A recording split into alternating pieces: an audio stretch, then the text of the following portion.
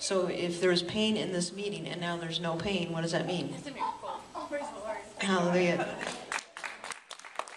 Tell us what happened with your knee.